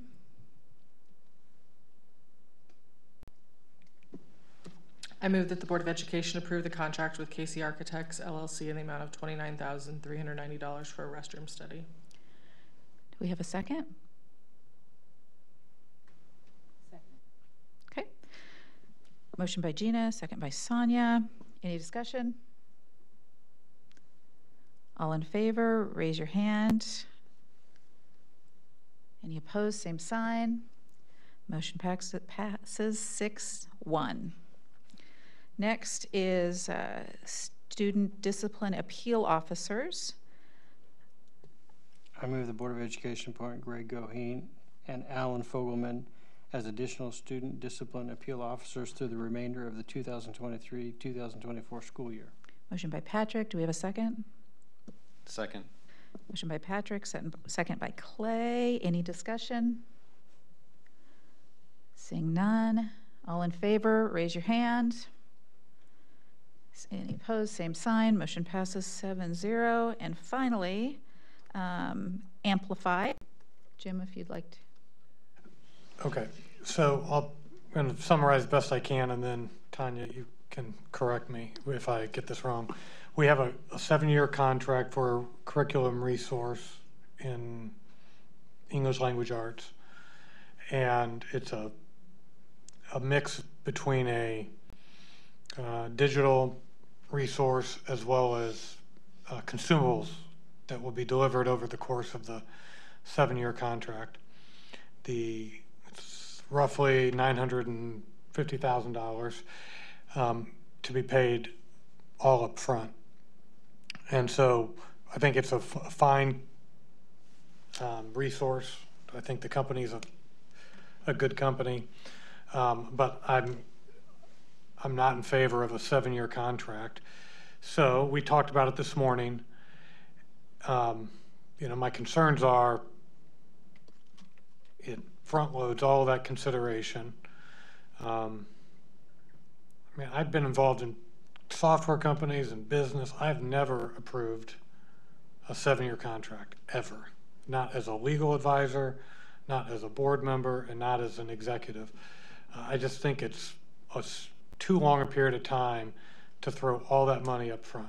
I think it's an unwise practice and I understand that the company, I would say this too if I were the salesman for Amplify, is we really just don't do anything other than all up front. That's bogus. I don't believe it. And so my suggestion is we approve the contract subject to the ability to take some of that consideration and pay it over time. I'm fine with some significant portion up front, but I think the balance should be paid over the course of 7 years. They have physical delivery obligations throughout the course of the contract. They can't recognize the revenue on their income statement until they perform in the year that it's performed. So I appreciate the need to have the resource finalized so that the district team can roll it out and plan, et cetera, et cetera. I just think it's an unwise practice to sign contracts and pay it all up front, particularly that duration. Yeah. So I meant, go ahead. So, well, I was going to say, I think that the administrative team did a little bit of research, and so we get a discount. We know we're going to do the 7 years. We get the discount, and I hear what you're saying, because I don't like to pay early either, honestly, right? But we would be paying more, and they're not saying that we couldn't do a yearly. We can. We're just paying more every year than we would bundled. And correct me if I'm wrong, but that's what it is. I mean, we could do yearly. We could also sign a 7-year contract and tell them to come back and provide us a payment cycle that gives us other alternatives. I mean, I don't know. I'm not trying to second guess people that have negotiated contracts, but I would, as I don't know if it's a matter of policy, I just wouldn't be willing. I can't suggest it's a good practice at all to approve a contract where it's a 7-year deal and you pay it all up front. So Jim, a couple of quick questions. So what's this for? What's it for? Yeah. It's an ELA resource. So it's a software, right? Right. So it's software. It's software and consumables. There's both. It's workbooks. Okay, so it's workbooks, but it's software, right? Yeah, it's both. It's both. So it's an IT contract. Part of it is an IT and part of it is consumable. Right, but it's learning materials, either digitally or in a written format, right? Right.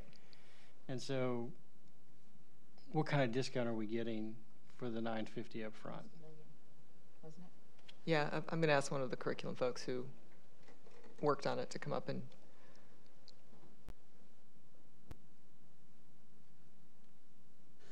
So I believe the question is, what's the discount? The discount roughly.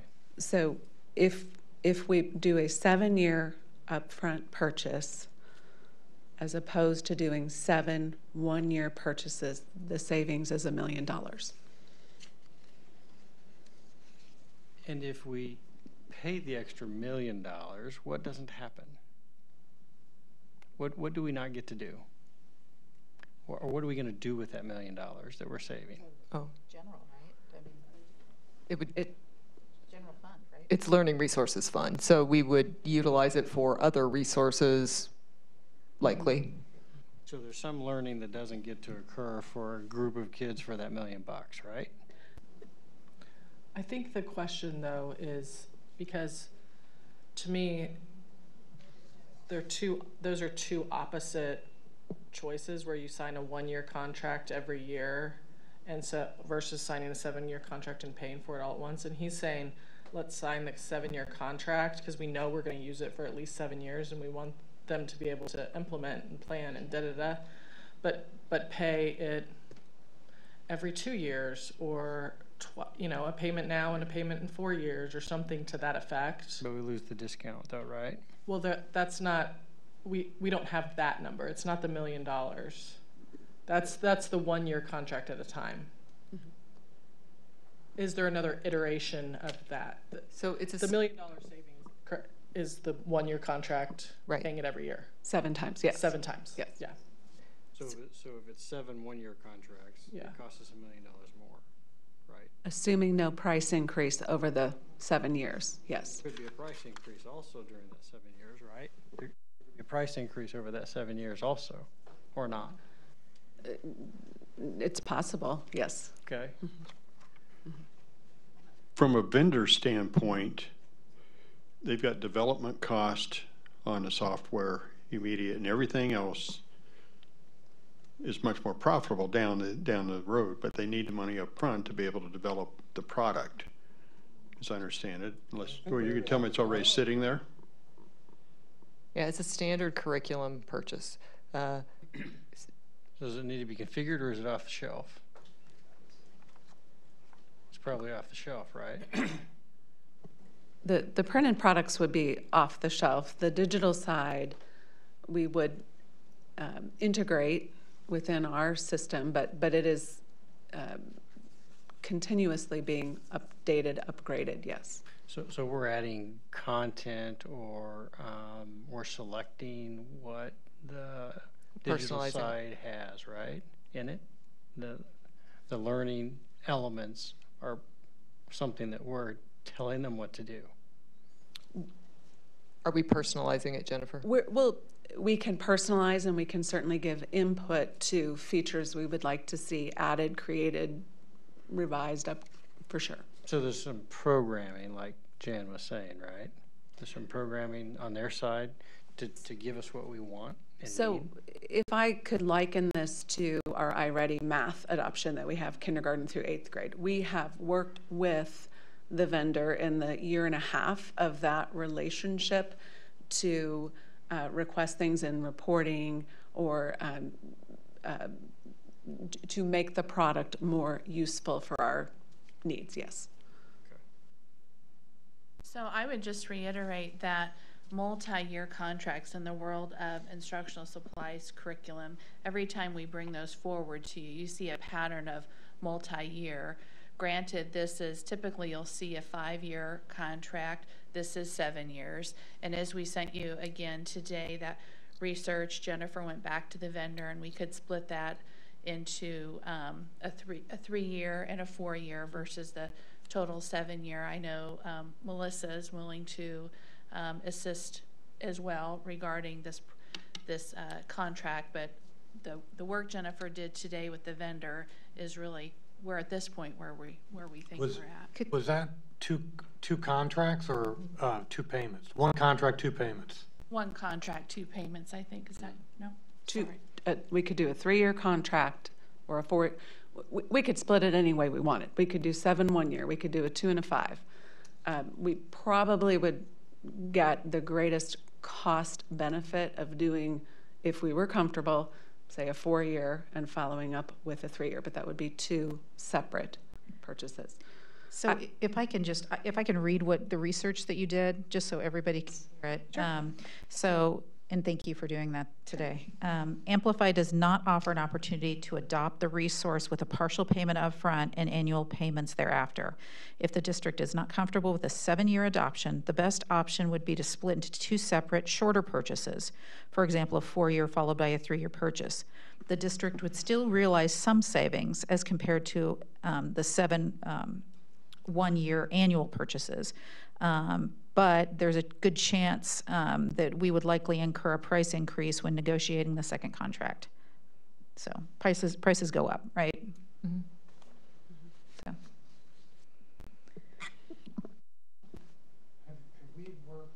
Have we worked with this vendor before?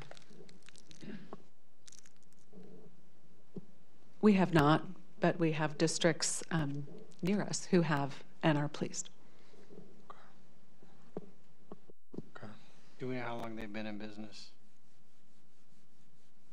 I Roughly. mean, they have a lot of financial resources behind them based on what I looked at, but they did a Series C round in May of 2023.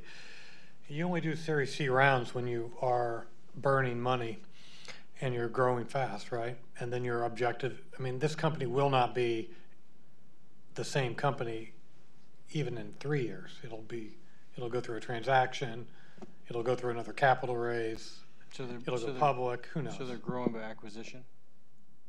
Yeah, they're trying to grow their top line to be able to sell.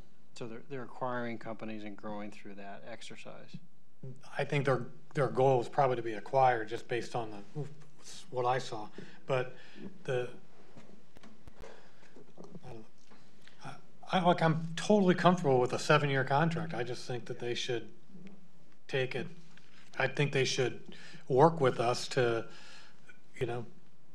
they have deliverables to us over the course of that 7 years. So we should have comparable deliverables to them in the form of money.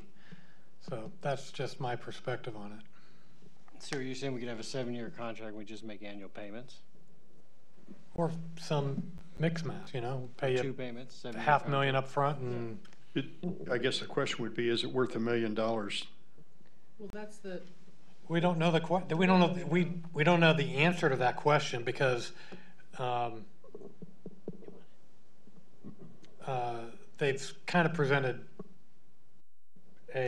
well, we're not going to offer you that, we'll offer you a 4-year contract. But if I look at the net present value of the $1 million over a 7-year period, it looks like a pretty good deal for us. Yeah, but you're not comparing apples to apples. You're comparing apples to an orange. You're comparing a 7-year deal paid all up front to 7 1-year deals. You're not comparing a 7-year deal with different payments cycles. And the company's coming back and saying, we only offer, if we're going to do a 7-year deal, we offer one approach. Yeah, Pay it all up front. It's a financing question. Yeah. That's what we're looking at. But you don't question the company. No, well, I applaud their sales staff for getting it this far. So I think they've got a really good sales and finance approach.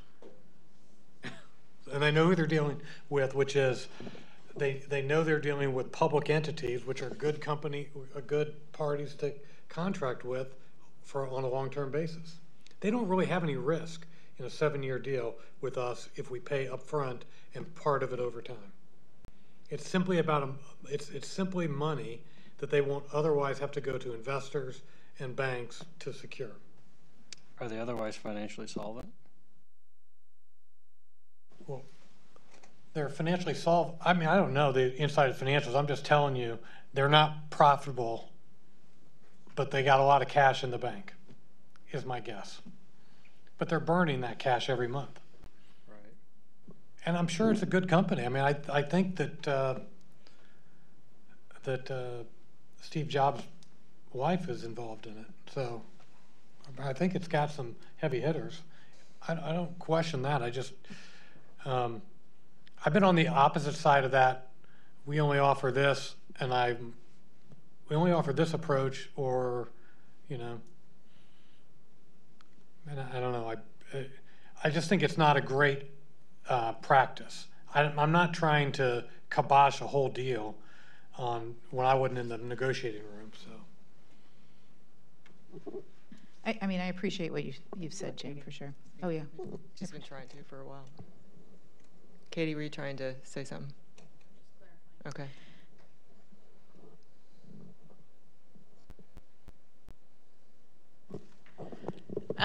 We know that this is a resource that our teachers need. We've talked about the timeline of the need for that. Jennifer is just confirming if we need to, certainly we've discussed the risk associated with increased price over time. Our recommendation is to obviously go with this practice tonight, certainly hearing all of concerns if we need to adjust to a 4-year to do that, to ensure that our teachers get these resources and we can proceed with planning. Jennifer's prepared to work further with the vendor to do that. But again, we recommended the 7-year contract because of the savings realized by the district over time, but hear everything that's articulated this evening. Okay, are we ready for a motion? I'm sorry, I was busy writing. I didn't know there was a question on the table. So the 7-year price per pupil, so that is the consumables for the 7 years and the digital access, would be $162. The 4-year price per pupil, same product, digital access, but for a 4-year length, is $119 per pupil. And what is it per pupil on the 7-year price? $162. Not the 7 1-year, but Oh, the I'm sorry. 7 Pardon me. 7 1-year. Oh, okay. 7 1-year. The price that you've brought forward, what is the per pupil cost? The per pupil. The one that you're recommending. Yes, that's the $162 for 7 years. That's worse than For 7 years. No, you have to divide that By 7. 162 divided by 7. Oh, okay. Yes, Well, yes. okay. 162 the divided. I'm sorry. Yes, and then 119 divided by 4. Pardon me. Divided by 4. Okay, thank Yes. you. That was a little. Okay. Sorry. 162 divided by 7. So 162 divided by 7 23. is about $23 a year. And 119.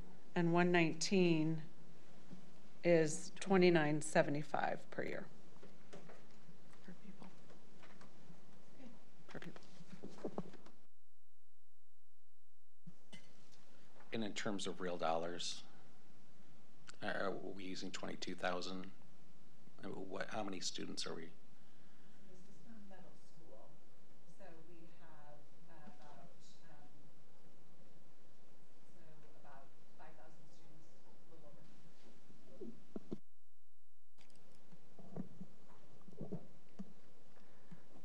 I think you have two options. One is, or you have three options probably. One is we table it, and you don't do anything, and you ask us to go back, and then we delay it with our teachers.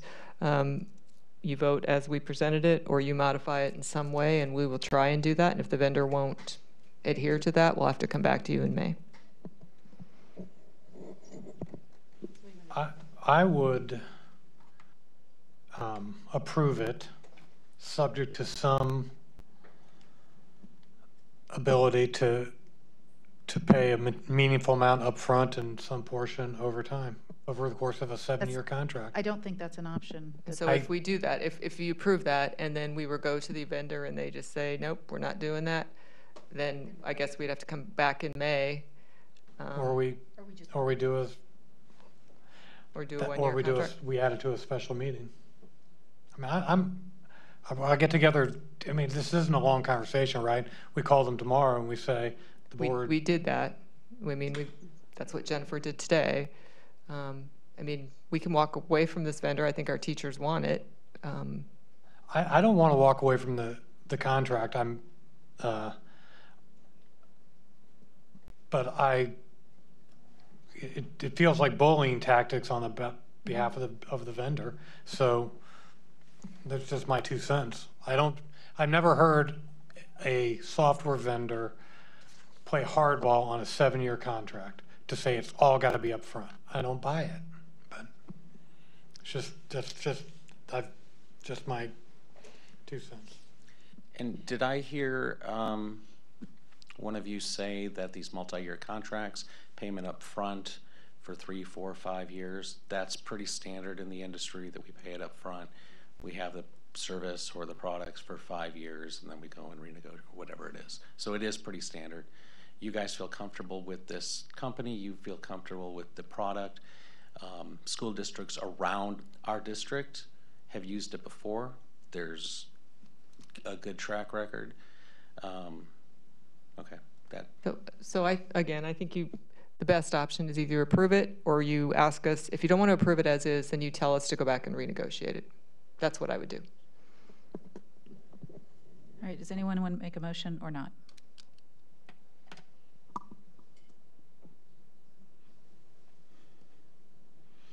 I would move to approve the contract as presented. The 7-year, okay. Motion by Jan, do we have a second? Second by Sonia. Any other discussion? So I agree with Jim here that we should be asking them to negotiate for payments. I think the resource is great, and I know the teachers need it. I've been contacted by ELA teachers, so I just, that's reflected in my vote. Is there any issue with delaying this for a month? Are we going to be delaying getting the resource that will impact teaching and instruction?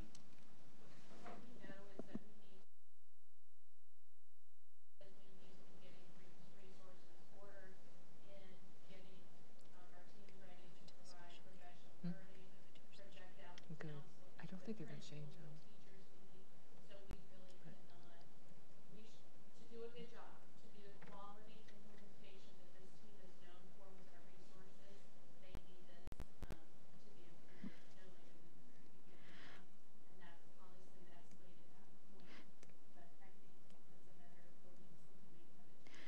You know, I know that our administrative team and others have put in a tremendous amount of time to make this recommendation. They don't take this lightly. And so I do support, I do agree with, Jim's point for sure. But I think knowing this world of publishing and software, this is kind of what happens. So, and I also do, the savings is important for me. So I honestly would support their recommendation of the 7-year. Yep. We're in discussion right now, I think. I think Jim has a good point. My only concern is paying up basically $1 million up front, and what happens if they disappear. I don't know if we have a lot of remedies other than bankruptcy court, but that would be my concern. I mean, obviously it's something that we need. We think there's going to be a benefit to the kids, certainly to the teaching staff. From that standpoint, it can help them in what they're planning, what resources they need to move their classes forward. But that's a lot of money up front. How do they deliver the consumables? Is that like an annual deliverable? But does it change, do you know? Meaning, does the 7th grade, workbook, are they updating it, new editions every year? Only if there's a copyright change, and we inquire about that at the time of investigating and obtaining report. Do you know what type of contracts your partners have with them? The length of those, I do not. Mm-hmm. I do know historically, the 6-7-year contract here has been